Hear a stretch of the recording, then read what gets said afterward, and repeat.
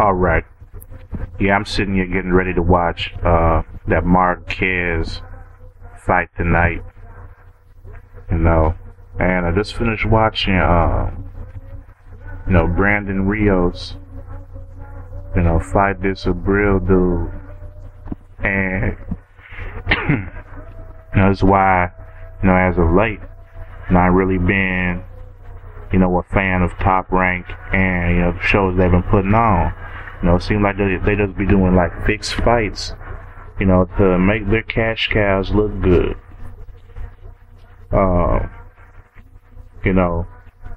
Started, recent ones is like most notable would be the fight that Marquez had against Lacar Ramos dude last July. Alright, they had the Pacquiao fight for Marquez scheduled already before Marquez even went into the training camp for that fight. He already had a fight for Pacquiao scheduled in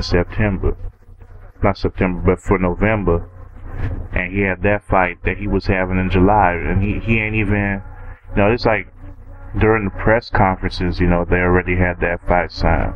So I'm like, you gonna schedule this fight before, your opponents even had their next fight? And, what's funny is when Mayweather was talking about wanting to fight Pacquiao after he beat Ortiz, back in that October, a few weeks before Pacquiao fought Marquez, Bob Arum came around and said, that's not how you negotiate a fight. You don't try to negotiate a fight when your opponent still has one coming up. But didn't they just do that to Marquez though? Yeah, anyway, that's not what the focus is right here. It's Top Rank's fixed fights. They had Marquez win that fight against Ramos in what was it? Was it the first or second round where they had Marquez knock him out like that? And that dude, man, I have never seen where somebody got knocked out, then got down, got comfy first, and then rested their head on the canvas. I ain't seen nobody get comfy, when they got knocked out before. That's something new to me. And, that just lets you know that fight was fixed. Why? Because scheduling that fight ahead of time for Marquez to fight Pacquiao, if Marquez would have lost, or if Marquez would have had, a lot of damage taken in that fight, or they would have had to push that fight back, or, it wouldn't have, raised the type of money that, Arum wanted it to bring in. It wouldn't have been as profitable if Marquez lost right there, knowing they already had,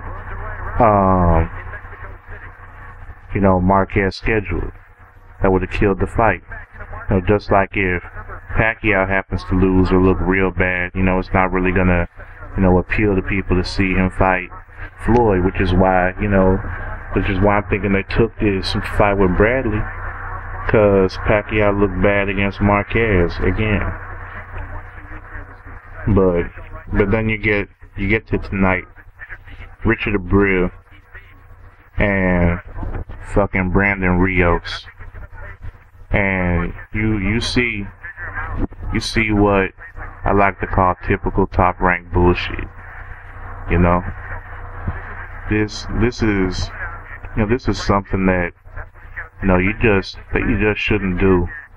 You just should not do this to people in a sport like that, where they come out, bust their ass, killing themselves in training camp, and coming up to the fight to give their best, and then just get robbed like that. Yeah, Abril isn't that known. He's 17-2 with a draw, and Rios is undefeated, but he's a top ranked fighter, somebody who's gonna bring Bob Arum money. And if he would have lost, that would have been bad for him, cause Arum's been losing his money makers. De La Hoya walked away from him. They had Floyd walk away from him. Cotto walked away from him. Looks like, you know, Chavez Jr., it looked like he ain't really too happy with the way, you know, Contract had been with Top Rank, and it looks like maybe he might leave too, you know, follow suit, become his own promoter like, you know, Cotto, Mayweather, and De La Hoya. But, you know, maybe Aram's worried about that happening with Rios.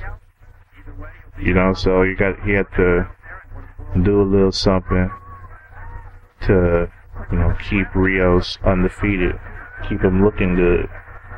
Cause one, you know, if Rios lose, you know, that's bad profitably for him. And not only that, but, you know, not just for Rios, but for Top Rank as a whole. It's gonna make people start wondering, you know, why do we keep buying, you know, these Top Rank fights? You know, we wasting our money, you know, expecting to see a good fight. Then instead we see robbery. We see a dude get his ass embarrassed, yet still get the decision victory. You know?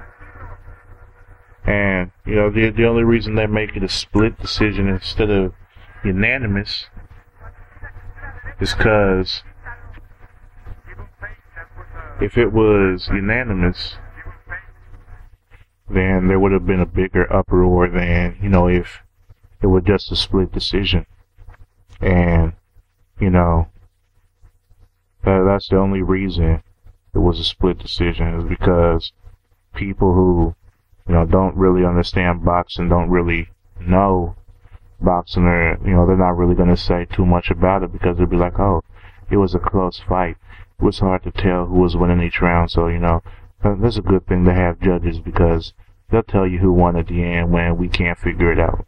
But, you know, people who've been paying attention to the sport for a long time, who understand the ins and outs of it, people who know what's going on inside the ring, and, you know, they can actually score a fight for themselves, they're going to be like, hold up, there's no way in hell that, you know, that should have been the decision that came out. You know, Abril, the whole fight, they were keeping Rios at the end of his jab. He was ducking out the way of Rios' punches. He was making Rios look foolish, you know. He was counter-punching and boxing him. You know, up close, you know, Rios wasn't able to land anything while it was up there right in each other's face in the pocket, you know, and throughout the rest of the fight, when it wasn't in the pocket, you know, Rios was chasing him, trying to land, wasn't really landing nothing. He was getting, you know, popped by jabs, getting popped by short hooks, uppercuts, and some straights, you know, and, you know, it just don't make no sense why, you know, something like this keep on happening whenever you see a top-ranked fight recently. But that's something to keep an eye out for. But anyways, I'm gonna continue watching, you know, this Marquez fight. You know, it's the end of round 2 right now, and, you know, Marquez seemed like he's doing all right. But, you know, I'll probably do another video on that fight after I finish watching it. But y'all take it easy.